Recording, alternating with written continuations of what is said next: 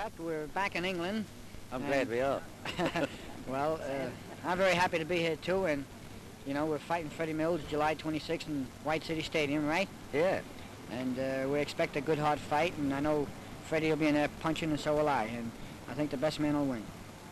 What do you think? What do you think of Woodcock if he wins September the 21st? Will you give him a chance to fight you for the heavyweight championship of the world? Well, Jack, I don't see why not. We'll fight anybody as long as what we call the cabbage is around. Money. Oh, I think you'll get plenty of money for that. Well, then we'll be right here ready to fight Woodcock or anybody else. That's very nice of you.